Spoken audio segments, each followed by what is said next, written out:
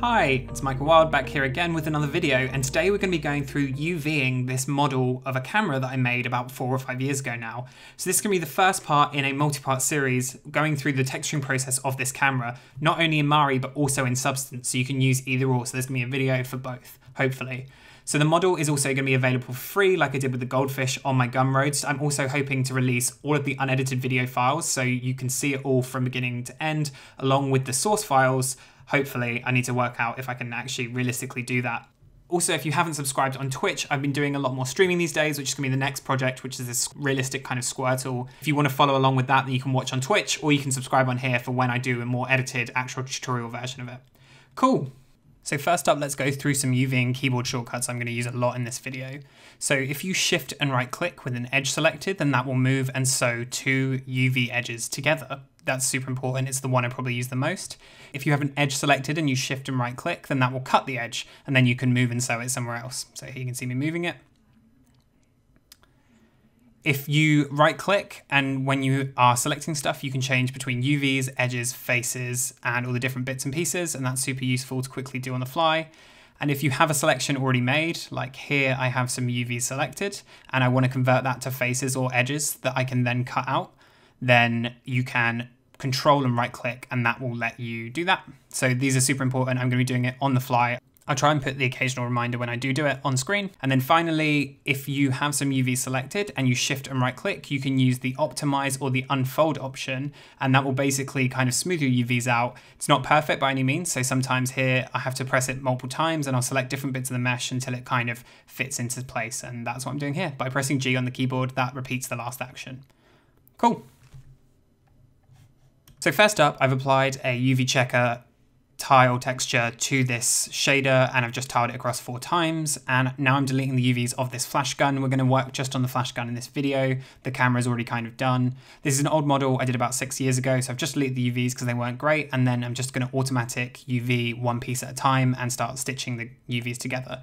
So I'm going to get the scale off the model that I'm already happy with. So I'm going to select the body of this camera asset to get the scale of that. And I just clicked get from that object, and then I'm going to set the other object in the texel density options of the UV toolkit menu. Cool, and then I'm just going to move that across to a different UDIM. If you don't know about UDIMs, I've already done a separate video on them, so I'm not going to touch them on this, but I'm just going to move it across to its own UDIM tile because I'm going to be working with this entire asset of the flash gun on a separate UDIM tile, and then I'm just going to rotate it so that this UV checker is faced up. You'll notice me do that a lot in this video. I want to make sure the UVs are always in exactly the same direction. This is super helpful when it comes to texturing for tiled textures and stuff like that. So we started with a really easy piece of geo, just the front plane of the flash, and now I'm going to actually get UVing properly. So I've automatic UV'd this object, and now I'm just merging and sewing the main UV faces of this kind of barrel piece. So that's the move and sew edge that I'm using there. I'm making sure to select the edges that I want to merge together. And if I've got any that I've selected that I don't want, then I just use Control to unselect those edges and Shift to select more.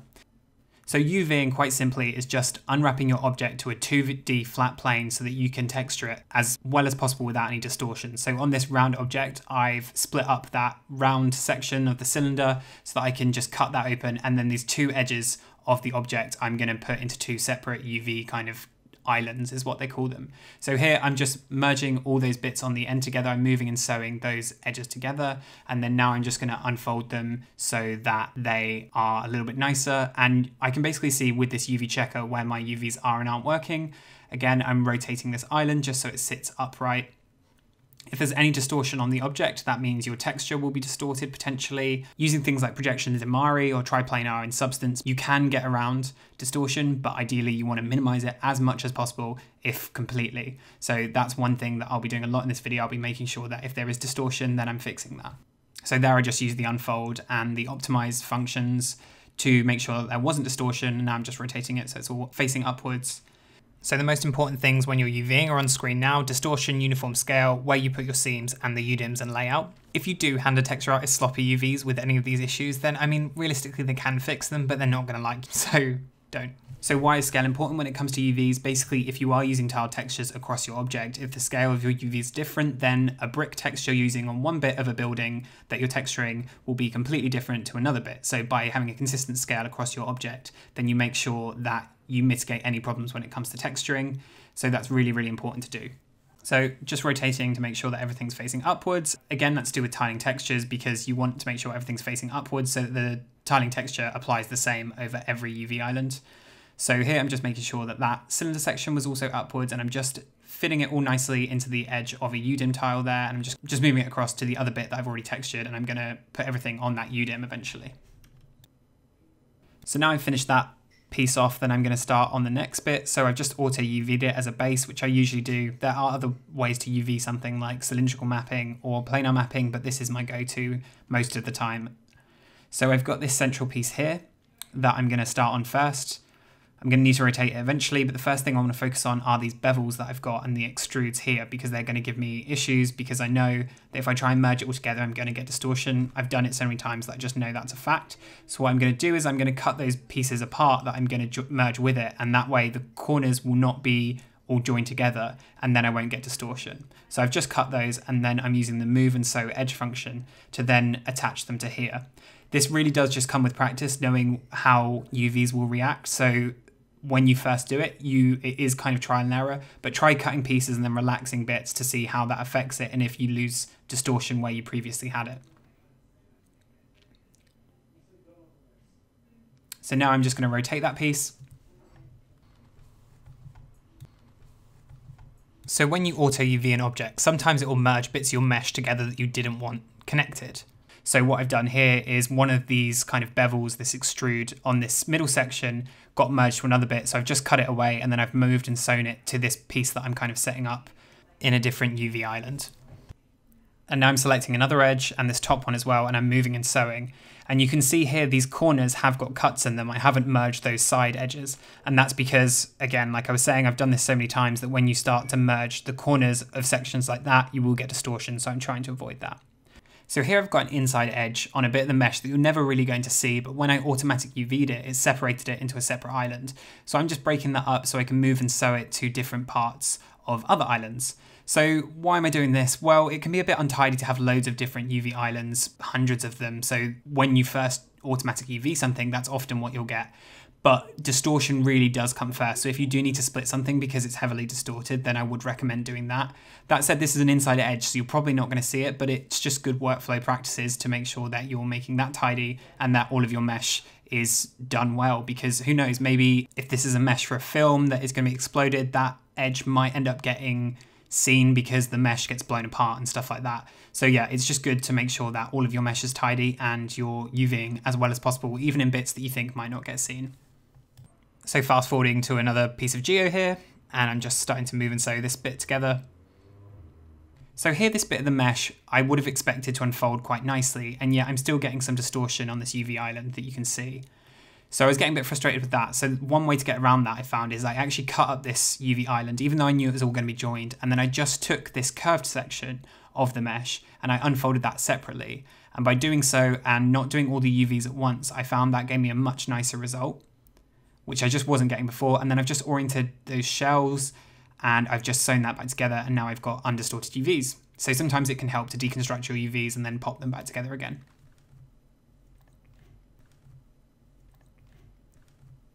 So like I said earlier, this model was done like 5 or 6 years ago when I wasn't the best at modeling. And now that I've come back to texture it and I'm pressing 3 on my keyboard to smooth, you can see some of these edges are really jumping around, and that's because I haven't put in enough supporting edge loops on the model. This is a really big issue. If you're just texturing and you get given a model that is like this, then it means that your UVs will also slide and you'll get stretching. I've had it at work before when modelers just haven't quality checked a few edges and it gives me issues like this. So either you have to send it back to them, or in this instance, I've got to do it myself because I didn't model it correctly. So what I'm doing, just for time's sake, is I'm just throwing in some supporting edge loops. And then that way you can see now when I smooth it, the difference that makes. The lines basically just don't jump around as much. So that's one way to check, is if you press 3 and then you press 1, then you press 3, just jump backwards and forwards, how much do your lines jump? If they jump too much, then your textures will also be jumping the same amount. So you'll see it smoothing and unsmoothing, and that's because I'm doing that check. And where I'm seeing a lot of jumping, I'm just going in, adding edge loops. Obviously you can't always just add an edge loop because that will potentially destroy curvature in other bits of your mesh. So what you don't see me doing here is correcting that, because in some bits I have done exactly that and it's ruined my model. So I'm using things like edit edge flow, stuff like that to correct it. Also adding in extra edge loops will make your model a lot sharper. So if you don't want that, then you need to go in and actually properly model that. In this instance, it wasn't too much of an issue, and I can use bevels and stuff like that, or editing edge flow like I do on this line here, to kind of add a nice bit of curvature back into it. So here I've got some extra inside edge UVs that I know aren't going to be seen. Also, if I try and connect them to other bits of the mesh, I know I'm probably going to get distortion. So in this instance, I am just going to leave them separated. Since it's only a few, I don't really mind too much. It's not a huge issue.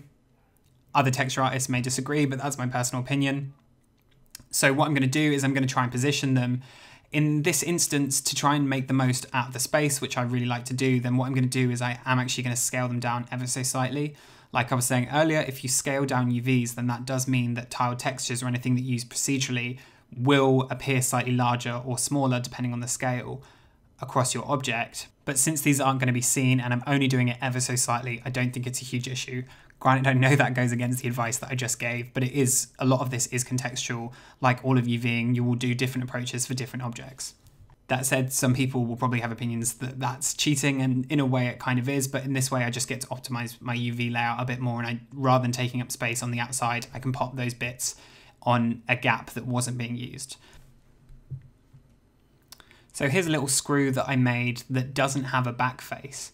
So what I can do with this is I can literally just select all of the edges, and if I move and sew them and then unfold, unfold, unfold, and then relax, or optimize, whatever it's called these days, I think it used to be called unfold, then it basically does the UVs for me really quickly.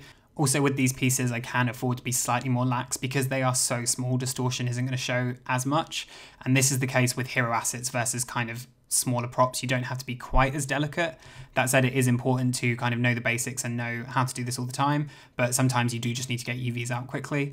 So this screw, I've actually got a lot of them. So what do you do if you've got objects that have got exactly the same topology that you don't want to UV multiple times? Well, that's where this beautiful tool called Transfer Mesh Attributes comes in. And basically, if you select UV sets and topology, then what it will do is if you select the object that has the UVs first, and then the object you want to transfer to, and then apply that, then it will transfer your UVs. You just need to make sure that you delete the history afterwards because it kind of keeps that information. So if you change the first object's UVs, the second objects will still change.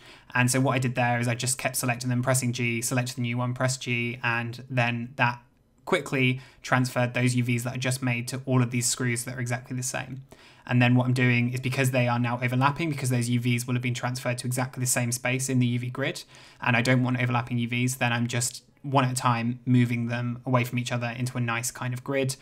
I could have used the layout function, which basically any UV shells that you have selected, it will kind of lay them out quite nicely in your UV space. But because there's only a few of these, I didn't want to go through that, and it can be a bit fiddly. Sometimes it scales up when you don't want it to. So this way I knew I kept the scale and I could just move them because there's only a few objects by hand.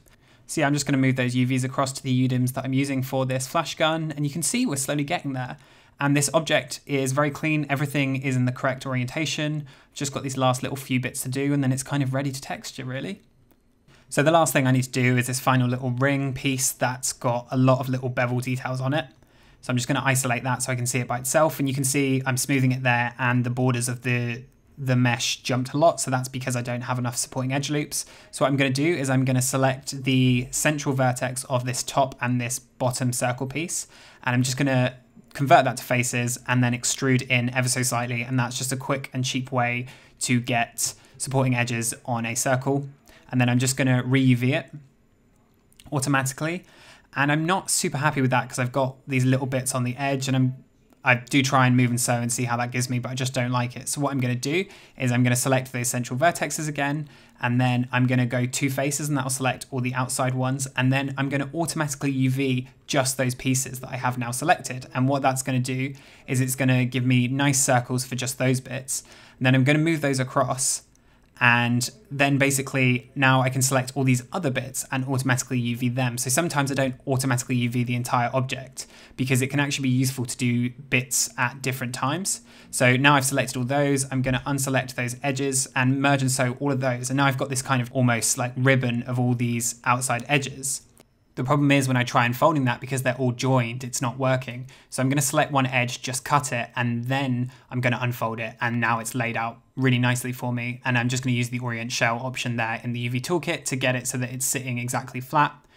So, and then I scaled the UVs down and voila, it's done. So that was just a nice quick way to do a cylindrical surface there. I could have used the cylindrical mapping, but I just knew this would be quicker and I'd get a result kind of done in exactly the same way. So I was happy with that.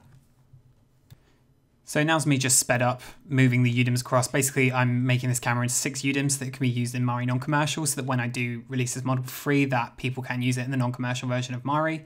So yeah, this model is kind of done now and it's ready to go into the texturing process, which will be the next video, hopefully. It's going to be texturing it in Mari and then also texturing it from scratch in Substance. So how you can use both programs to approach a hard surface asset. That's the plan.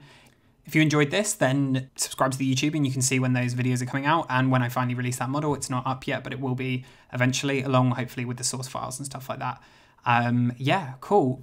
Catch me on Twitch with live streams for more organic stuff rather than just hard surface stuff. And thanks for watching. I've been Michael Wilde. Best of luck whatever you're doing in 3D.